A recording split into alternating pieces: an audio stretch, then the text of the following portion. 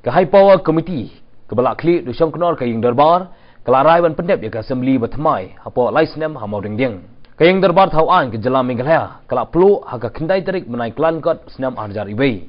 bat haduk khat prasnem ke sarkar kampala bante ya ke haduk kini sengi haba penting kena ya kini menteri rang ba ke jela konrat ki sama ulong waladep rai ya ke por ban pyndep ya ke jingsna ya ke iing dorbar thauan Hamoh ding Shillong la IT bansna na ke Uttar Pradesh Rajkiya Nirman Nigam Limited kepada ke company ke sarkar yakni ke kam an pyndep Hapoh snem ke jingsna ya ke iing dorbar kelak sateng bun phau snem nemar ki babun ki daw yakni ke jingsna an pulut ha ke dor sispa ar phnyo klur hakni ke jinglang ke Hapoh committee kelawan mensimenta di dekat bakentop yo menteri ramba ke jela ukonrat ki sama ulampang ke iing dorbar Dr. Dan Keparoi undang ilam ke liang persya Dr. Mukul sama buat kiwe-kiwe. The high-powered committee, in fact, we sat down and we have finalized, the contractor, and the decision was made today to clear the name of the contractor and basically the Uttar Pradesh Rajkiya Nirman Nigam Limited, which is a UP government's PSU, has been selected to construct the work. So we're very happy that a long pending issue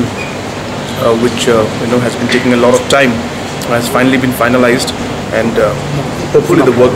for the construction should start very soon. The time frame has been given is 36 months, and we are confident that they will be able to complete it in the given time. What was the total project cost? The project cost, sanction amount was 145 crores. But the quotation that came in from this company is amounting to exactly to 127. So it is very much within the sanction amount. We will see what we can do from our own resources. At the same time, we will be approaching central government also to help us in a one-time program or one-time expenditure for this. At the same time, we have also contacted financial institutions like Hapoh and other government agencies that that give loan at a very, very reasonable rate. So we are looking at all the options, but obviously to start all the work, there's a budget, all the provisions there in our own budget provision, so we should be able to start the work, and then hopefully within a few months time we'll be able to find the way forward. As I said, we have already started initiating the talks with different agencies,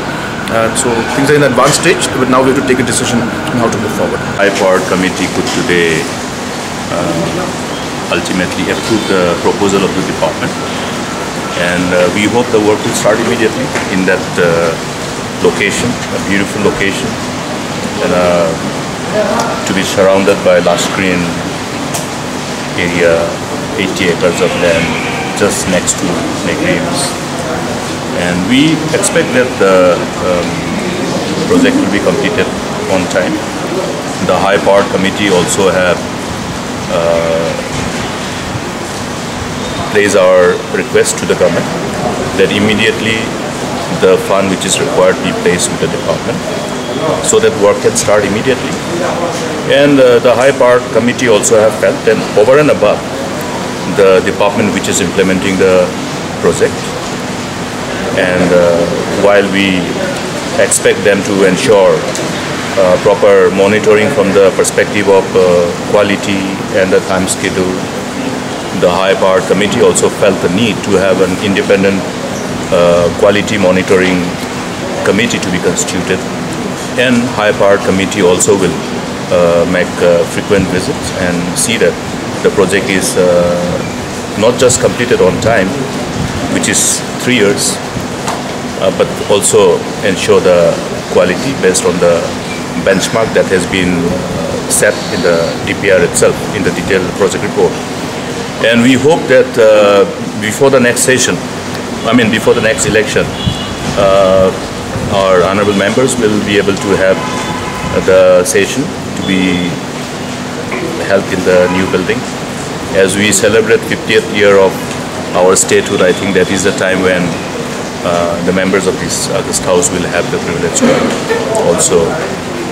inaugurate the building and see this new building functional and operational.